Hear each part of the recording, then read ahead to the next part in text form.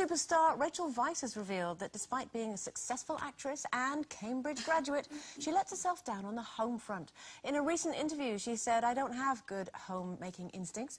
I'm working hard on it, especially now that I'm a mum. It's getting a little bit better, but it's just not me, to be honest." But do you think that you have a duty, Linda Bellingham, to make yourself a good homemaker when you become a mum? Yes, I think you do. At least you should learn how to do it. I think, you know, it's like all these things. It goes to the other extreme.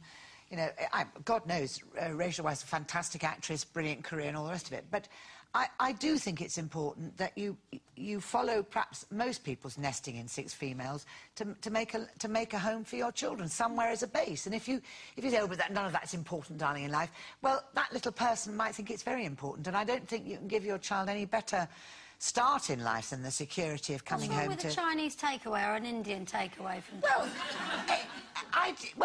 you're missing out... We've had it all week this week. You're missing out on, I think, the joy of... I think part of the reason cooking it has, you know, and in the home, if you like, has lost its appeal is people don't understand the joy, actually, of cooking for a family and watching your family sit down around a meal and eat it all together. We sit down around the table. We have to take it out the cartons and put the lids in the bin. It's not joking. But I'm not joking, but we do all sit around the table, and occasionally, I mean, I have to say, in my defence, Paul's been away for 10 days in China, and Bo and I have been in this hotel, so we ate out most of the time, and we got back on Friday, and we've still been eating out. But, yeah, but why are you so hopeless at all of that stuff? Because, first of all, when we first got back... I learned it at school. You're not that much younger than me, and I didn't do stage school. Did you not? Stage school, we didn't do domestic science. We didn't even do science because we didn't have a room for it. You see, that's where I think it's all gone wrong for people. But Bo is the different thing here is that Paul has taught Bo how to cook. Paul is an amazing cook, and whenever I endeavour to make anything, I can see they're sat there, look, you know, forcing it down, thinking, "Oh, it's a shame Dad didn't cook dinner tonight," you know. Doesn't that make you want to get better? Shame, yes, that you weren't taught. It's no big deal. It's not difficult. I would like to be able to cook. And I honestly think, and what amazes me is when families talk now about the cost of, you know, food and, you know, we live... Well, if you bought fresh stuff and cooked it, it'd be a hell of a lot cheaper than buying ready... But don't you...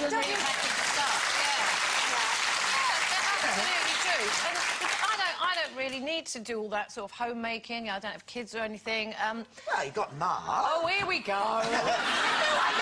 It's nice to do things for people you love. It's lovely to cook for. Yeah, but, you know, I still don't do it. But the point is... Can you cook? Yeah, I can. What can you cook? He does it most of the time because he enjoys it much more than I do. Same as Paul. I could cook anything. I can make steak, kidney pudding and pies and Yorkshire puddings and everything because I've still got my domestic science folder from when I was at school. And I tell you what... Order a good pie online. No. And what you can do is, when you're having a dinner party, you can pick a pie per person. So someone gets a chicken, someone gets a beef. Where's the joy in that? No, I think it's all going wrong now. I think the kids aren't learning how to do these things. And it was all girls in my school, but you know, there was a school my friend went to where the girls did domestic science and the boys did carpentry, that sort of thing. But I know it's got little diagrams about how to make a bed, how to air a bed, how to iron things, how to use a twin tub. But you don't know how to use a twin tub. The reason I didn't cook was because I was doing the tidying up and unpacking and the washing, you see. And that was another point I was going to make, because we focused very heavily on the cooking, but surely being a good homemaker is about the whole spectrum of things. But I actually don't see why having a tidy house makes you a better mum. Surely, if you're more relaxed with your kids... Not saying it has to be tidy, but it has to be clean. And if you don't teach your children what is the difference between clean and dirty, believe you me, they'll know it later in life when they haven't got anybody to sit with them in their smelly room. I taught my sons to cook. I taught my sons to be clean. I just think it's not that anyway. Home is where the heart is. And if it's a lovely place to come back to.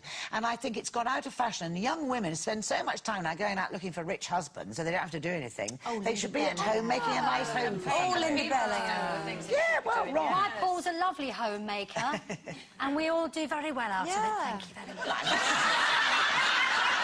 Well, imagine what kind of